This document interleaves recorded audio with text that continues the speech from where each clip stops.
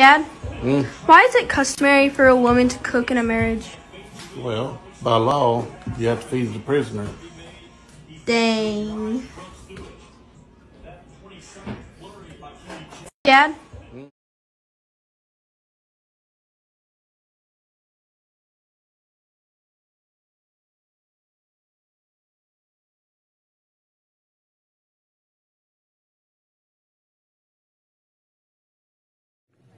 Incited the erection. To put it in law, there may be litigation, but we will be in a much better position than to not do that. And, listen, women are getting pregnant every day in America. And this is a real issue, and we need to act with a sense of haste about what is at play, what is at stake. And codifying Roe will be an important moment in terms of putting back in place protections for the folks who are at risk right now because of what the court did in Dobbs just weeks ago. Incited the erection. We do have seen now 2 cases that have occurred in children. Both of those children are traced back to individuals who come from the men who have sex with men community, the gay men community. And so when we have seen those cases in children, they have generally been what I call adjacent to the community.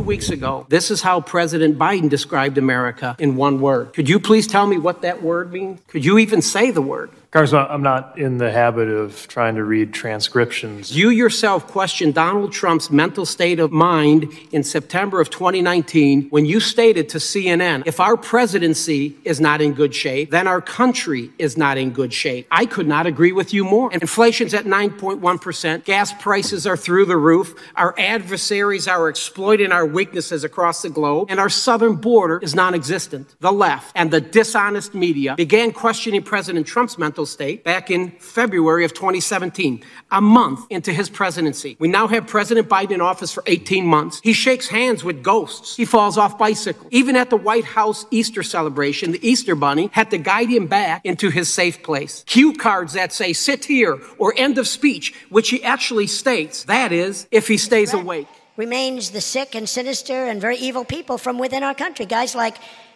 Schiff and people like crazy Nancy Pelosi. She's nuts. I'm telling you, she's a nut job. I mean, you talk about people in politics. Look at her husband. Every time something happens, he goes out and he buys stuff. He's made a lot of money. He made $100 million. She started off with nothing. And she does have a big wall around her house, by the way, even though she fought us like crazy in the wall. But she's crazy. She's nuts. I'm telling you, she's a psycho. Never forget everything this... I mean, how can they allow a person to make all that money and the press barely wants to cover it?